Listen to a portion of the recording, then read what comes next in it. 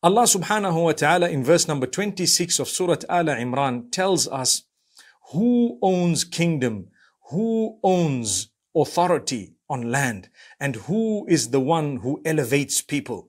Allah says subhanahu wa ta'ala, قُلِ اللَّهُمَّ مَالِكَ الْمُلْكِ تُؤْتِي الْمُلْكَ مَنْ تَشَاءُ وَتَنْزِعُ الْمُلْكَ مِمَّنْ تَشَاءُ وَتُعِزُّ مَنْ تَشَاءُ وَتُذِلُّ مَنْ تَشَاءُ بِيَدِكَ الْخَيْرُ إِنَّكَ عَلَى كُلِّ شَيْءٍ قَدِيرٌ.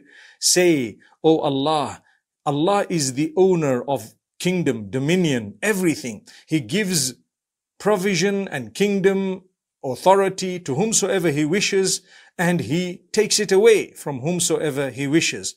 And He raises whomsoever He wishes, and He drops whomsoever He wishes. For indeed, all goodness is in the hands of Allah. He is all able and all capable. This verse brings about a lot of comfort because we know that Allah is in control. He raises whom He wants. He drops whom He wants. So if you have been raised, you need to remember Allah can drop you, so be humble. And if you've been dropped, you need to remember Allah will raise you. He is the one who's able and capable, so develop your relationship with Him. Either way, whether you have or you don't, the secret is to develop your relationship with Allah, to remain humble and remain steadfast. And this is why Allah